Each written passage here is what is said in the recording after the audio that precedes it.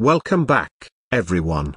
Last episode we made a lot of machinery for trying to get some epoxy. We used the oil rewarded from a quest, but we could not get enough epoxy for completing a quest using just that oil. The reason why we don't have any oil is because it can only be found inside the bedrock. However, the vibrations from a mining drill or even a pickaxe often cause the tunnel to collapse. To make the research more manageable, we are going to craft something special. Try to guess what it is during this crafting sequence.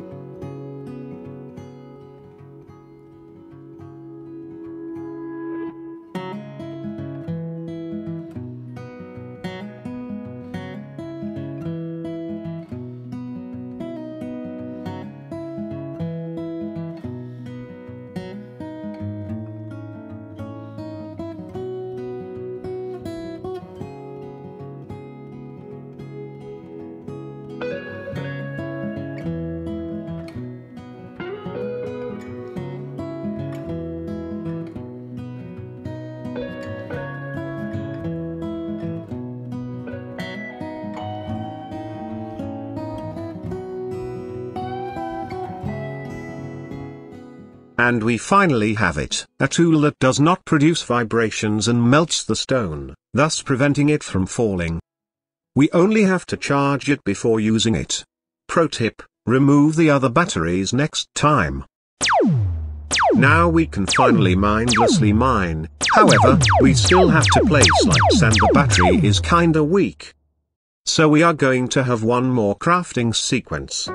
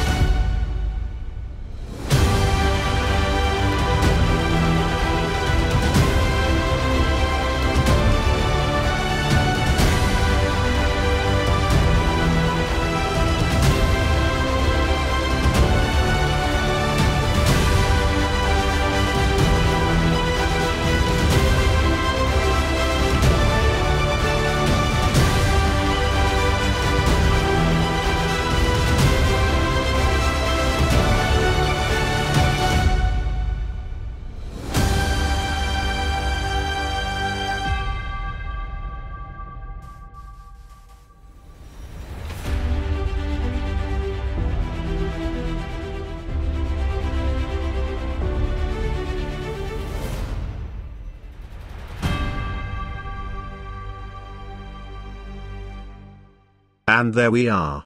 Ready for mining.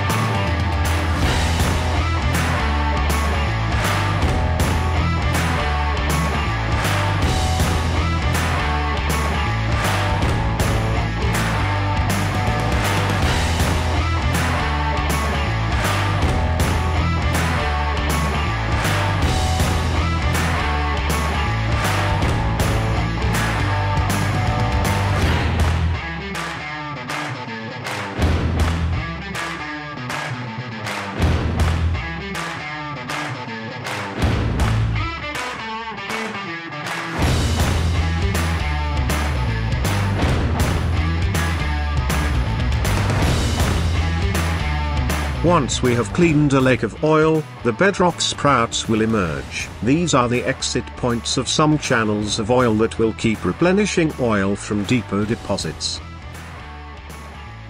To move the oil to our base, we could use some long-distance pipelines. However, these are tungsten gated and we can't work tungsten yet. So, for the moment, we are moving it using drums. We need some of its products for making plastics. We are probably going to use the others for fueling engines that make RU or KU with higher efficiency. But that's a story for the next episode. Bye bye.